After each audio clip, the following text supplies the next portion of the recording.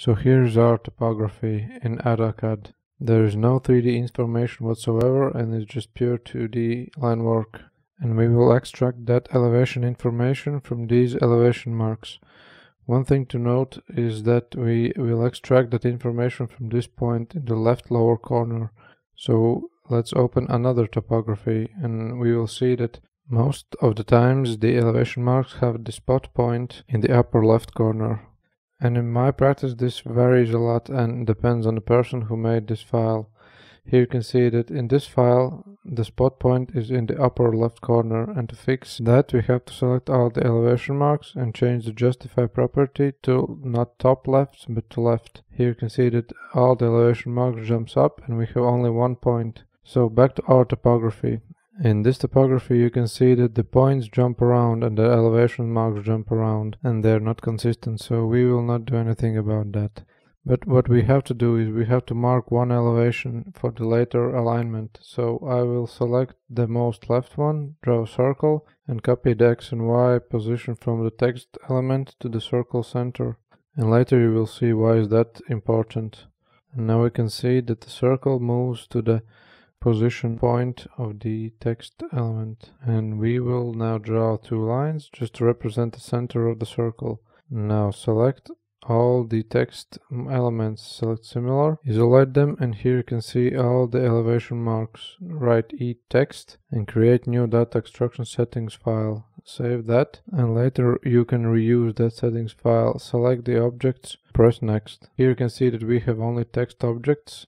Uncheck all the properties and check only position X, Y and value. These are the properties that we are going to extract. Press next and uncheck these three options, we don't need them. So save the output file as CSV file. Save that, press next and finish the extraction of the data. Now remember to end object isolation and remember to save the file with this circle here.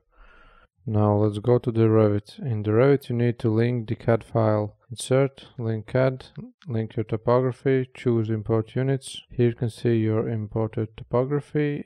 Now we have to enable survey point and project base point under site and visual graphics overrides.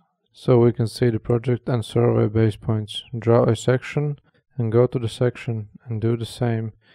Go to clip without line, go to visual graphics overrides, and under site enable project and survey base points.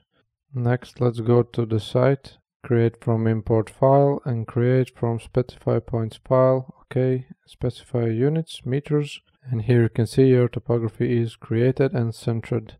Okay, now go to the section, our 3D view, and here you can see your 3D topography. Great. There are a few more steps to do to align the topography. So to align it vertically, pick a point that will be your base elevation point. Let's say that one. Go to the section, select survey point, unpin it and move it up by the amount indicated in the elevation mark. In this case 90580. Pin it back, select both of them and move them down by the same amount. In the plan view, select view range, VR, and then change the view range cut plane to let's say 10,000. Okay, when that is done, edit your topo surface. And here you can see very often made mistake. You don't see all of the elevation points. So go back to the view range and set unlimited to view depth. When that is done, you can edit your topo surface and you can see that you see all of the points. Now zoom out and select all of those elevation points. MV move and select the left one. And now you can see why we needed that circle by the elevation mark. Now you can move the rest of the points to the locations if they're off. And basically you're done.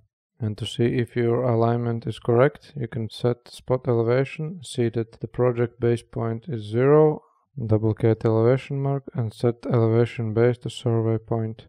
Set units to meters and basically you're done. The elevations are equal. Now you can just check for the other points if they're on the locations or not and move them manually. So you just save yourself a few hours of manual work. Hope this helped.